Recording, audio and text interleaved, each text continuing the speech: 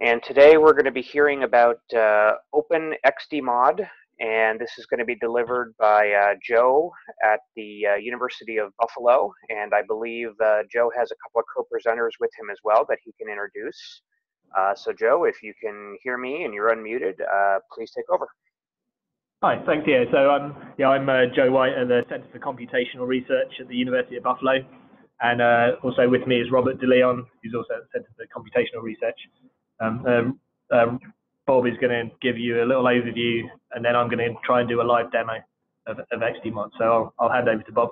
Okay, my name is Bob DeLeon. I'm the project manager on XMS program, under which the Open XDMoD was developed. I'm just going to give you a brief overview of the project and Open XDMoD, and then as Joe said, he'll give you a demo. Let's see, how do I get this? Okay, first a little bit of an overview of the talk here, where XDMoD was developed on the NSF funding. And basically, it was developed to monitor to exceed cyber infrastructure. And then Open XDMoD was an outgrowth of that, which we developed a similar version to look at university, business, other national laboratory cyber infrastructure. We've also expanded in other directions. It was originally developed for HPC, and now we've done clouds and so on. So I'll talk a little bit about that, some of the components of Open XDMoD, and then give you a little contact information. So the program, as I said, is funded by NSF, and we've developed XDMoD. And the goal really is to provide historical information on performance and utilization on HPC centers. And in addition, we're trying to measure the quality of service of them, and also measure to give information so you can do upgrades, procurements, database upgrades. So Open XDMoD is the open source version for data centers. We have over 300 users now in the academic industrial worldwide. So the Open XDMoD portal is intended to monitor usage and performance. The other components that we have that go with that are the application kernels, which are lightweight applications or benchmarks for which we have used to measure quality of service. And another thing Joe's going to talk about later is the job viewer. I'm not going to talk about the scientific impact, although we have a program to measure, to curate publications and to measure the exceed scientific impact, but that's really more the exceed version. So XDMoD is web-based. It displays a whole variety of metrics on utilization, performance, scientific impact, et cetera, et cetera. It's also role-based in a sense that you can configure it so that the people who are the center directors can look at all of the jobs, and the users can only look at their own jobs, or set it up however you like. There's also a custom report builder that Joe's going to talk briefly about. But in general, what you see is the kind of things you can get out of Open XDMoD is the chart shown here, which shows a few years worth of month-by-month utilization on our particular cluster here. It's got the blue is the number of jobs, and the red is the CPU hours. So that's the kind of information you could get out of it. Another thing you might be interested in looking at is, for example, who is using your system. And we're looking at a breakdown here in terms of the biggest user here is the School of Engineering, and then the College of Arts and Sciences. Now we can, for example, drill down and look at what the School of Engineering usage looks like down to the department level. And we're looking at here, again, the CPU usage and the number of jobs. Another thing you might be interested in seeing is what are people doing with your cluster. And this is an example drawn from the Blue Waters analysis that we did using XDMoD. And it turns out on Blue Waters, the NAMD is the number one job in terms of number of CPU hours, but Amber is the number one job in terms of number of jobs that are launched. The next thing is the next thing I'd briefly like to mention is the quality of service, which we do with the application kernels. Again, application kernels are benchmarks or lightweight applications that are submitted just as a user would. So instead of the user finding problems or with subsystems in your cluster, we can proactively determine what's going on by running the application kernels on a periodic basis.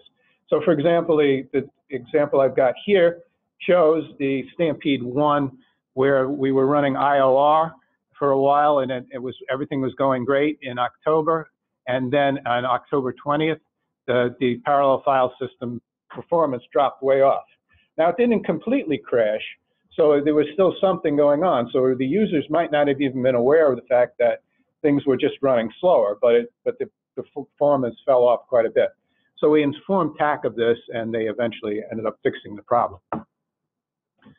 Another use case for application kernels, and I think Joe's going to talk about this a little bit more detail, is when the Spectra and Meltdown vulnerabilities were detected, and they patched the system.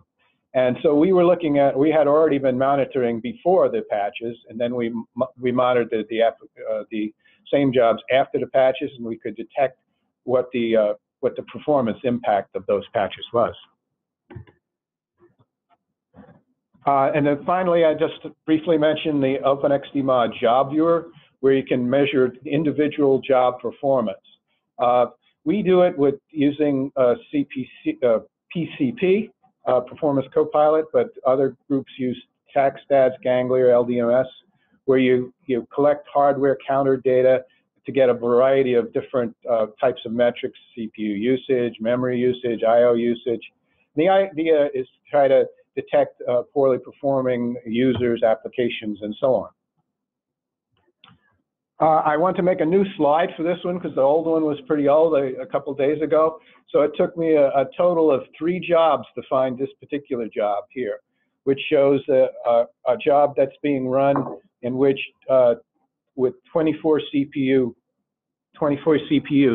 As you can see, one CPU is doing a great job. It's 100%. And the other 23 CPUs are completely idle. So this particular job is using roughly 4% of the resources and wasting the other 96%. So it doesn't matter for one job, but if this person, for example, was resubmitting this job periodically, and that was part of his normal workflow, you might want to, we are currently developing notification processes for users that have, inefficient jobs, and you might want to go and have user support have a chat with this person and say, look, you're wasting a lot of resources here. This can be the other good thing you can do with the job viewer is to look at your job performance. You can look at memory usage and see if jobs have topped out on memory and failed because of that. You can look at inefficiency, as I pointed out before. You can look at L1D cache loads to see if your job is uniformly executing or if it's stopped executing in the middle of the process. So finally, I just talk about the team here, mostly CCR members, but we also a team with Indiana on the scientific impact, and TAC has a small role in this. And last but not least, some contact information. These are the websites for XDMoD, the Exceed version, Open XDMoD, the help and mailing list. And then finally, I like to say we're going to be at PERC 19 at the end of next month, and we're going to have a table there and a users group meeting there. So if you're interested in learning more about XDMoD, that would be a good time to talk to us about it. And so now I'll just turn the podium over to Dr. White here, who's going to give us a demo and then briefly talk about where to get a hold of XDMoD. Thanks, Bob. Right, just bear with me for 1 second while I switch over to our web browser.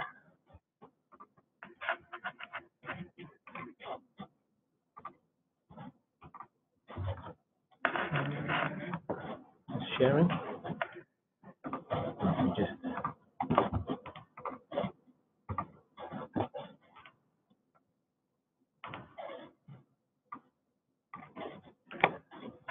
Okay, thanks, Bob. Yeah, so I'm just going to give a very, very quick overview of the types of things that we have in Open XDMoD. Now, this isn't really intended to be a tutorial because there's so much stuff that we would cover, we would not have anywhere near enough time.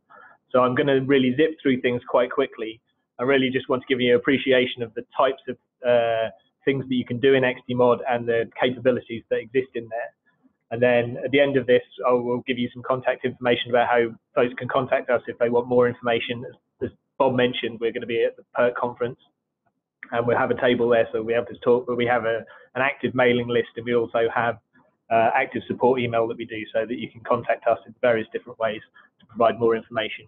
And we have as well, in addition, done detailed tutorials about specific parts of XDMoD.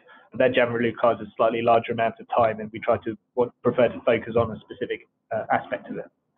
So what I'm going to show you today is this is the web front end for the Open XDMoD instance that we host here at our center. So this shows information from the HPC resource we host at CCR. This is an academic HPC resource. It has approximately 1,500 compute nodes that are spread into different partitions. We have very diverse set of users, academic users from the university through to industrial users that work in partnership with the university. I'm just going to log out here. So when you go to the web address, and this is an internal address for our center, presented with the front landing page, which shows some summary information about the system. Now, all of the plots that you see on the summary page, you can configure on a per site basis. So if you have this installed at your site, you can configure exactly what plots are displayed. And we just have some overview information showing the amount of usage of the system broken down in different ways over time. And that's pretty much all that's available for somebody who's not logged in. You can sign into the system, and we have XDMoD tied into our university-wide shibboleth single sign-on system. And XDMoD, in fact, has hooks in it that will allow you to connect to different single sign-on systems via simple SAML PHP. So, for example, you could connect to Facebook login if you so decide, or Globus. We have Globus connectivity that we use for the Xseed version, and in our case, Shibboleth that we use at our center. So any users at the university already can use their existing account information. They don't need to set up different accounts in order to be able to use the software. So when you're first logged in, I don't know if you noticed that it's basically a tab-based user interface. So we have a set of tabs that run across the top that show different aspects of way to access information in the system. On the top right, there's also information about how you get help from the system. So there's a user manual and then contact information. Now, if you install this at your site, you can set that contact information to connect to your help desk system. In our case, when users click send message here, it ends up sending an email to our internal help desk ticketing system, so that then we can track usage of the system. So as I say, the summary tab, main page, this just shows predefined summary information. When a user's logged in, actually they can configure exactly which charts get displayed on their page, or they can leave it at the default values. There's a usage tab, which provides a sort of very quick, relatively simple way of accessing the data in the system through simple plots with predefined settings in them. There's a metric explorer tab, which allows you to plot pretty much the same information that's available in the usage tab, but via a much more rich, complex interface. So some of the plots that Bob showed earlier, where he was overlaying multiple different data sets onto the same plot, that was generated using this metric explorer, which provides a wide varying of different ways to filter and show multiple different sets of disparate data on the same chart.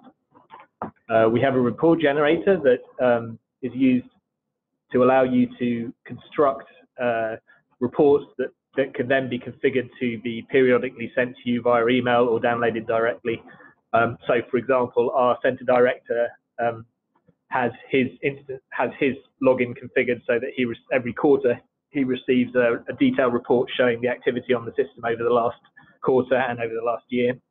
And then he can use that information, get sent it as a Word document, and he can use the information that's contained in that report in order to report to his up the chain to senior university folks. We have a job viewer, which allows you to view So previously, all of the plots that we had been showing and are available in the interface are looking at aggregate data, for example, looking at cumulative counts of total amounts of jobs or total utilization over time or over a given time period. Job Viewer is the interface that allows you to drill all the way down and view detailed information about an individual entity on the system. So we're mostly focusing on HPC jobs, so it allows us to view all detailed information about an individual HPC job that ran on a given center and provides search functionality in order to find those jobs. And then finally, we have an About tab, which is just, again, more user information.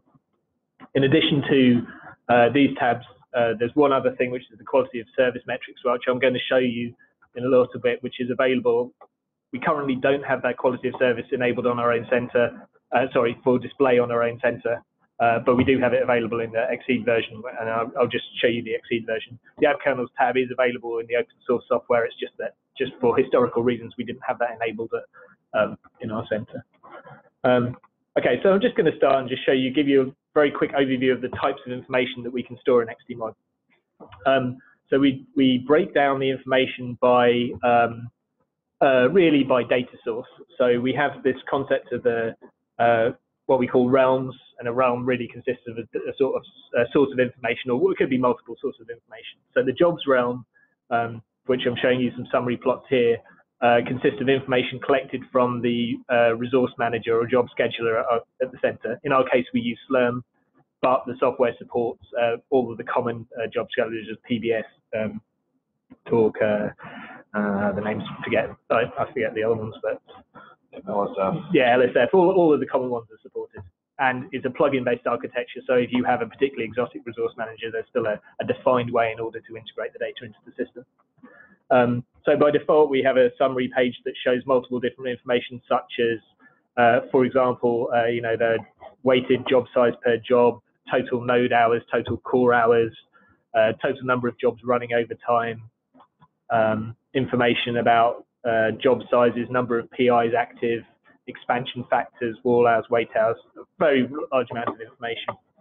And you can view an individual thing. So for example, if we wanted to very quickly look at the total number of CPU hours served on the center over a given time period, in this case, it's defaulting to the previous month. So this plot is showing the total number of CPU hours delivered for HPC jobs running at our center over time. This little dip here is our downtime, scheduled downtime. So what other information do we have in the system? Well, we actually collected information from our storage systems, including the quota information, number of files active, number of bytes used, and we can view that in the system. So for example, we can look at the physical usage over time, and one of the things, as Bob mentioned, we have the ability to slice and dice this data in multiple different ways. So for example, we can drill down the usage by department. This will provide a plot, and as you can see, I have detailed usage over time. I can change this plot around very quickly to view it in maybe a slightly easier to understand way in a stacked plot. So we can look at the stacked usage over time, and you can see what the biggest user of our storage system consists of the biochemistry department. And then second from that is actually the XDTAS project, which is actually our project, and we're storing a large amount of historical data, not collected at our center, but also collected over the Exceed systems. And we can change the time range very easily. If you want to look at 2 years worth of data, then select 2 years worth of data, and now here's the usage over time. As you can see, we're sort of peaking about 1,000 terabytes over in late 2017, and I think then we had a little bit of a removing some duplicate data, and we're down to a sort of overall usage around the sort of 700 terabytes. But anyway, as you can see, you can very quickly bring up this information. It gets displayed very quickly. We have deliberately designed the data warehouse backend in order to be able to quickly serve out this information. What other stuff do we have? So we also have we have a OpenStack-based virtual machine infrastructure, and we're collecting all the usage statistics on this cloud infrastructure as well, and that can be displayed in XDMoD. So we can look at the number of core hours delivered over time for our cloud, and then have that also broken down by lots of different ways, including individual users using it, or the particular project that the cloud was running on. And again, there's different ways of displaying this information. So we can display in a time series information, but just as easily display that in as a bar plot, as a cumulative total. So over this time period, in this case, this was a 2-year time period, this is the total number of core hours delivered by project. So this, again, very quickly be able to view this historical information and very quickly be able to change the settings and view in different ways.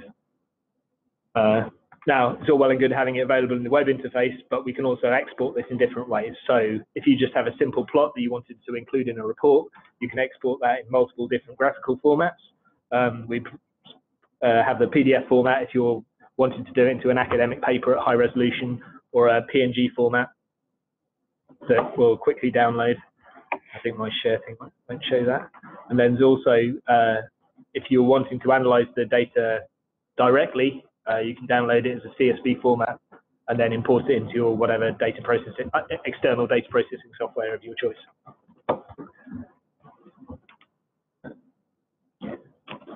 So hopefully giving you a feel for some of the ways that you can view information in XDMoD. Now, another thing you can do is that you can, as I mentioned earlier, use the report generator to save one or more of these different plots and then have them periodically emailed to you, and they will get updated with different settings. So you do click the available for report button, and then we can switch over to the report generator. And then the chart that I just created there now appears in the list of available charts. And I'm not going to go into all of the details of all of the specifics of how to operate this report generator, but you can create new reports, or you can have existing reports. This is a pre-created one that I have that is based on a template that we provide. And if we're interested in including this plot that we created in the report, it's as simple as dragging it on. It defaults to being at the bottom, but if we want to show in different parts of the report, we can move it around. And at that point, you can configure it to, in this case, this one is configured to send me an email in PDF format every quarter. If I want to preview what it would look like, I can download it directly as either a PDF file or a Word document,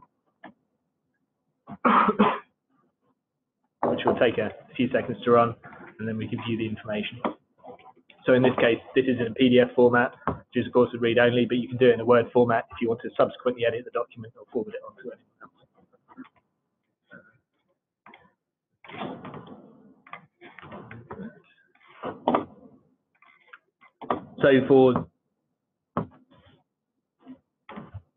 So I mentioned before the Metric Explorer tab, and this provides a much more rich way of slicing and analyzing the data, with the trade-off being it's slightly more complex in terms of the number of things that you can possibly do and learning curve for it. But it's organized in a very similar way to the usage tab. So on the left-hand side is a list of all the data that's available.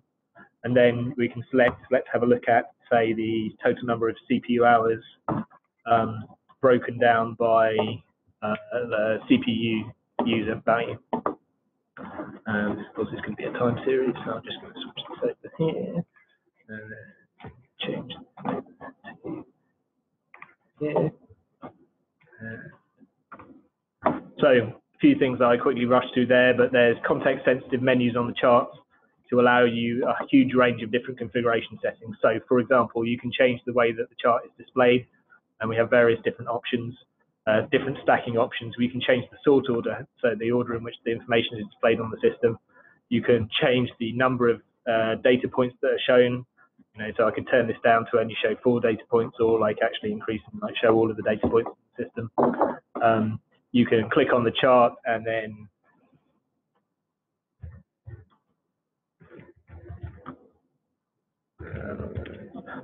change the title interactively. You can click on the axes and change the things being displayed.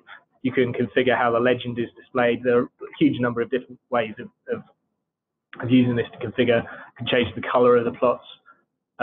Huge number of different things. So what I'm showing you here, apart from my typo, again, just as easy to edit that. So I'm showing you the information collected from the job performance data that we collect from our center. So as Bob mentioned earlier, we happen to use Performance Copilot, and this is sort of metrics collection software that runs on every one of the compute nodes continuously. And the information that's collected from there is processed and then aggregated by HPC job. So for every HPC job running on the system, we collect all of the performance metrics, bundle them all together, and then use that to generate statistics on an individual job. And then that information then is what you're looking at here. So for example, over the previous month, so in the month of May, there were nearly 5 million CPU hours jobs, all of which had more than 90% CPU user efficiency. So most of the jobs running on the system by core hours are very efficient. There's a decent chunk of like 1.6 million CPU hours for jobs that had low CPU usage. It doesn't necessarily mean they were efficient, it just means they had low CPU usage. But we have this information readily available so we can look at it. Now we can, one of the nice things about Metric Explorer is that we can filter the data however we want, and there's a huge number of different filters available. So we can do something sort of sensible, say look at a subset of our HPC resource, just look at, for example, the academic partition. So this is these will be the academic computer users, and we can also filter by, say, I don't know, the queue. Let's look at so the large number of different queues or partitions in SLAM terminology on the system. We can easily have a search dialog box that allows us to filter, and then we can select them very easily and add a filter. So now we're looking at the similar distribution as before, but now we're only looking at our academic compute and just the large memory queue, so just the folks that are using the large memory machines. And as I say, the distribution looks very similar, but the point is that you can very quickly add these filters and look at different data almost instantly. What other filters are available?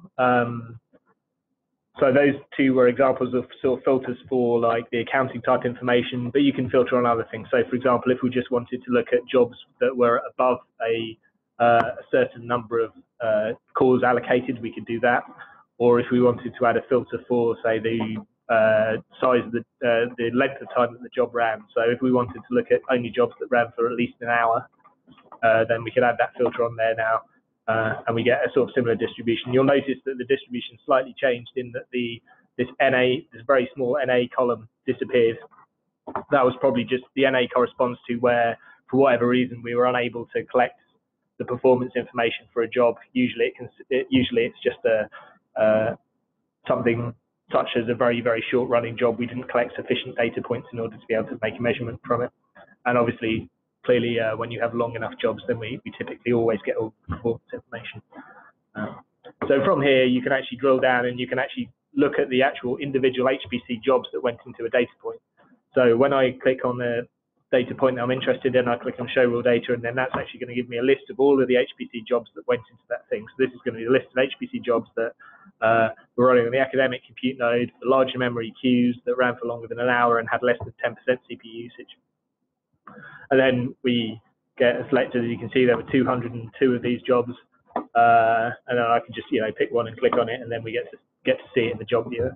So this is the job viewer tab that I showed you earlier, and basically shows a varied amount of information about the jobs. We collect, for example, we collect the jobs batch script that the job launched on, so that you can view that in the interface.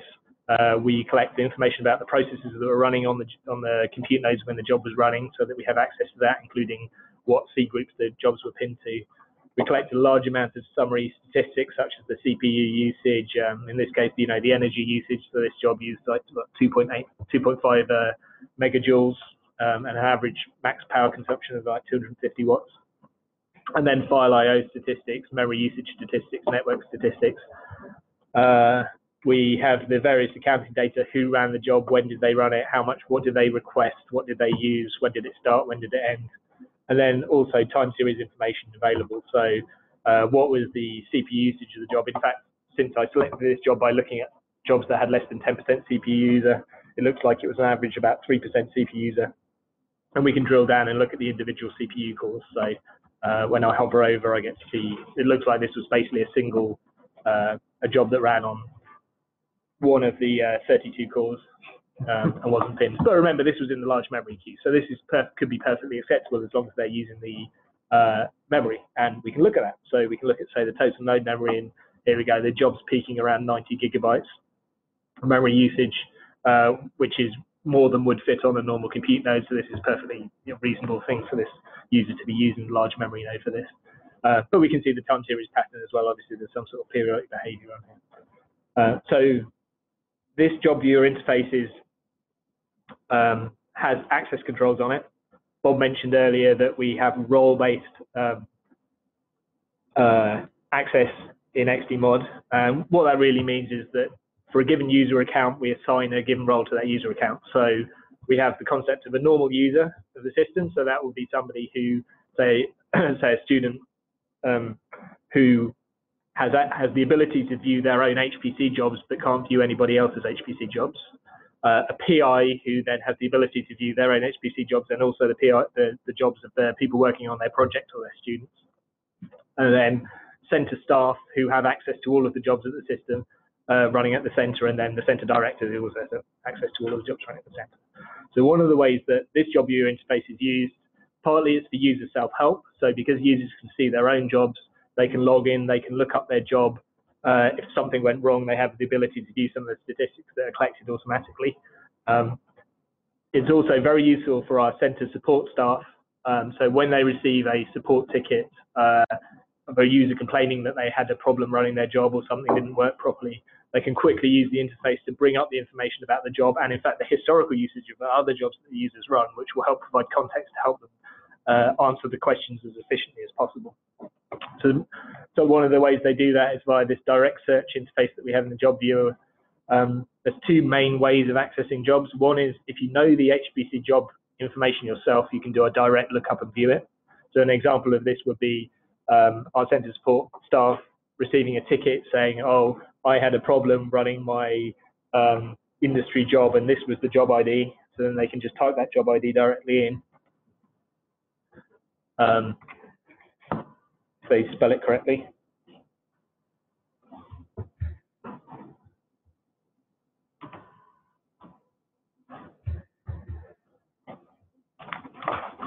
And then view the job in the system directly. Again, they have access to all of the information. We collect the job scripts, executable information, the summary metrics. And one thing I didn't mention before is at the top here, we just have a set of traffic lights, what we call them traffic lights. They're basically just a sort of at-a-glance summary of a couple of the key metrics that we think might be useful for doing diagnosis. In this case, we normalize this information to show if it shows as green, then that really corresponds to a high usage of the particular metric or a good usage of the particular metric. And if it shows as red, it typically means like a low usage or something that you might want to look at. In this case, actually, this job is has high CPU usage, about 91%, good CPU user balance, as in all of the cores that were assigned to the job were used approximately at the same rate. A reasonable memory headroom, meaning that it didn't reach the maximum amount of memory used by the job, but it has this low homogeneity score, which means that it wasn't uniform usage over time. So if we look at, say, the CPU user value for this job, you can see they're pegged at 100% for several hours, a couple of days, in fact. But then in the last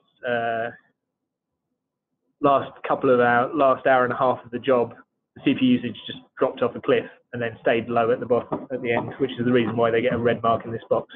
Now, it doesn't mean there's anything wrong necessarily with this job, but it's just useful information that we can feed back to users and to our support staff so they can get a clue about where to look.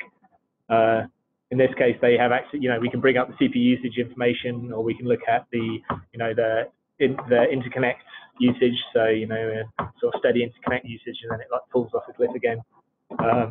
And look at, say, the memory usage, and you can see that this must have been a multi-node job. Yeah, so this was a how many nodes? Yeah, so this was a 16-node job, and you can see all of 15 of the nodes all had sort of like fairly much the same memory usage, but one node was had increasing memory usage up until the end. So this again is not this in itself is not all of the information you would need in order to diagnose problems with your HPC jobs, but it's a useful information that you have quick access to that you can use as part of the diagnostic process. And this is available, as I say, to users themselves so they can do user self-help, but also to the support staff so they can also provide assistance to users. So that was about all I was going to talk about for the job viewer. Now we're going to switch over to talk about the quality of service metrics and information that's available in XDMoD via the app kernels module. So I just switched tabs here. I'm just going to show you the RxSeed instance, which has the app kernels enabled on it. But as I say, if you can install the app kernels module in the open source software. So what we're showing, so this is the app kernels interface.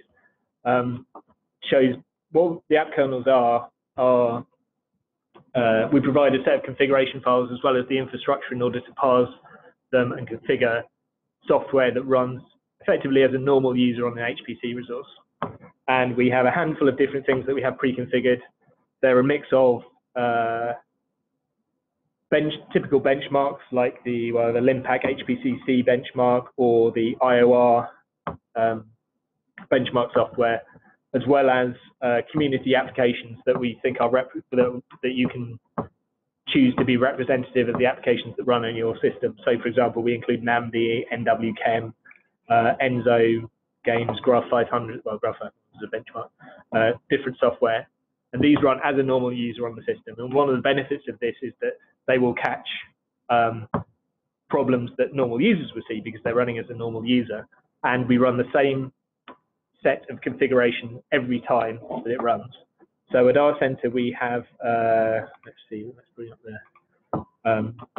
For a given software application, and we're viewing the information for NAMD here, we collect a small set of metrics. In this case, I think we look at the sort of amount of time it took for the program to run. Bear in mind that it has the same input settings every time, so we're expecting it to take the same amount of time to execute every time.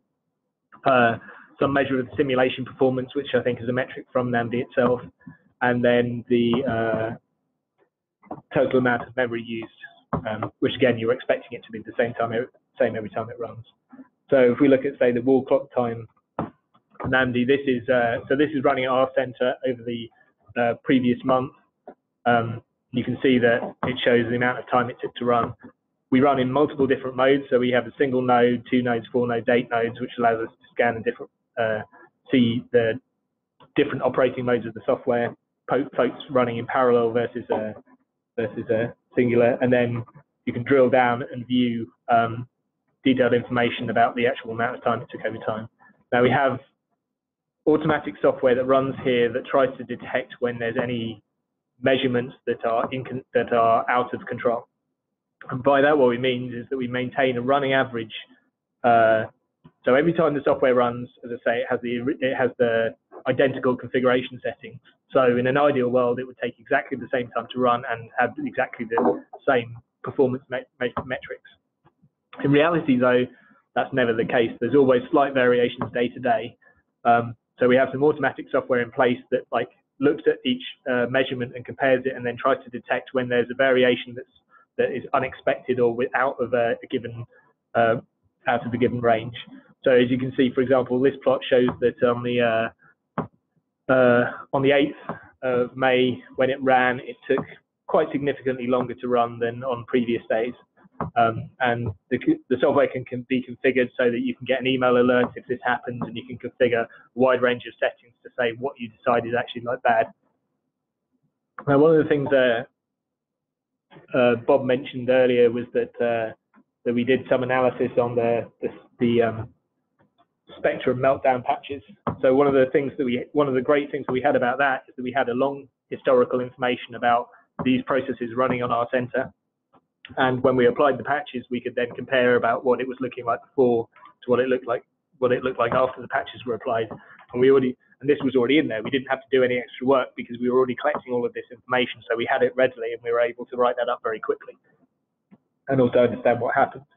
So I think I was looking up the meltdown patches were applied in January 2018. I think was the.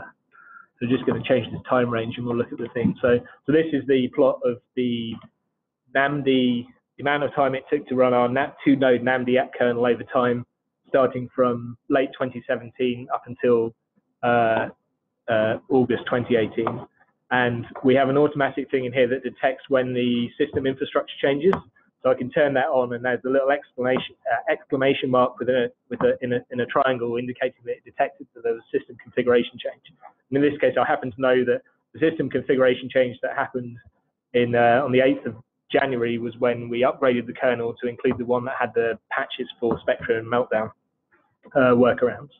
And what we observed was that before that, we were getting the occasional spike once in a while where the NAMD performance was much slower than the typical performance.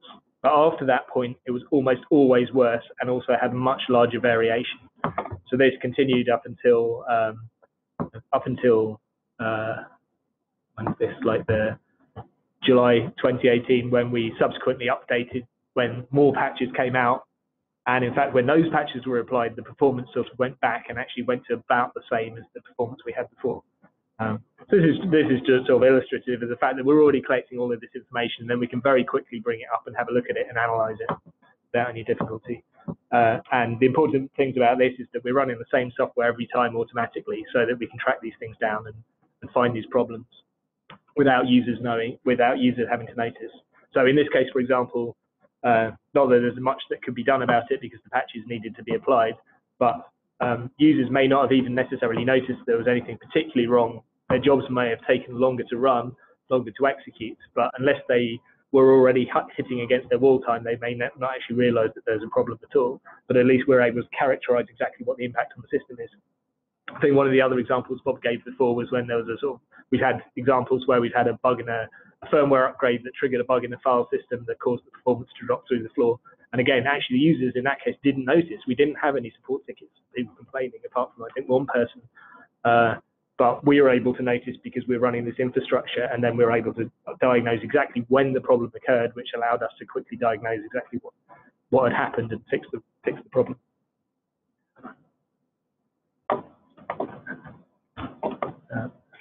So just wanted to finish up just by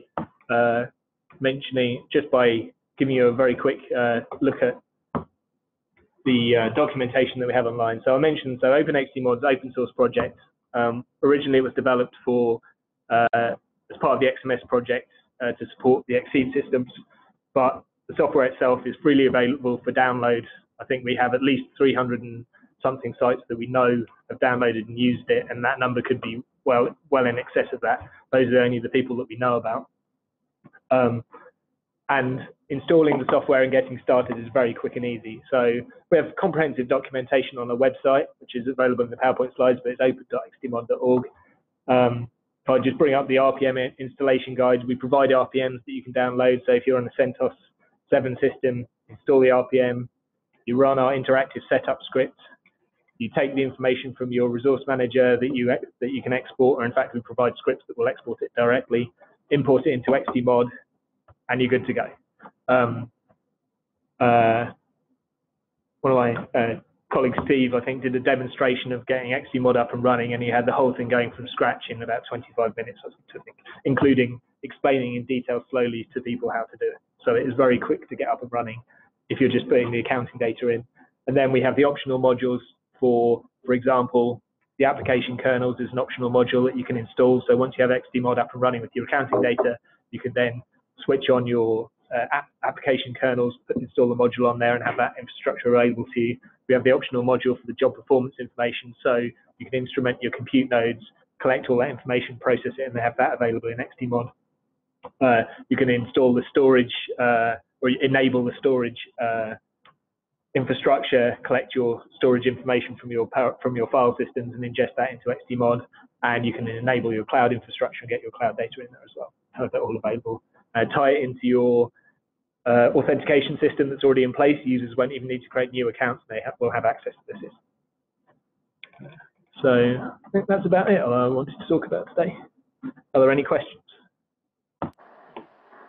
So thank you both Joe and Bob for really great dig into this. I didn't know much about this going in, so this has been really great for giving me a little bit of an education about what this system does.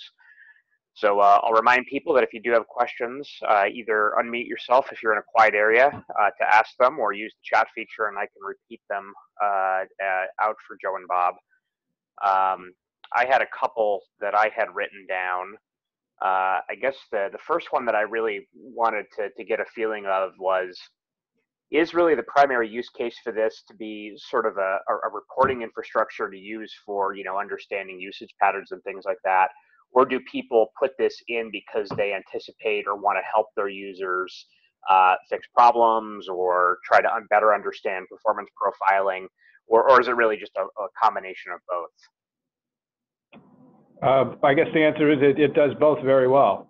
The people who are, it depends on that's why it's role-based, because if you're a center director, you're interested in the first type of thing you're talking about, tracking usage, how efficient is your system, who's using it to do what.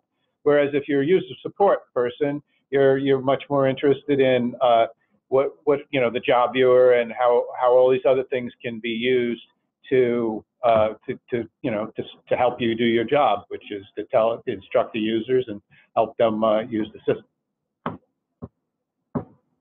Okay.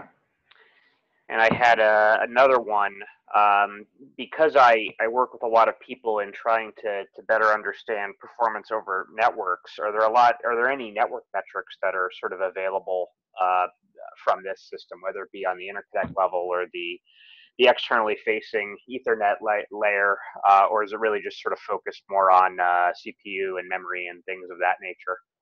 Yeah, I mean, with the job performance part of it, we're collecting the metrics on the compute nodes themselves. So anything that you can easily get hold of on the compute nodes, then we can get into the system. We do have, I'm showing here we're collecting things like the interconnect usage. This particular metric that you're looking at on the screen now is one that's collected from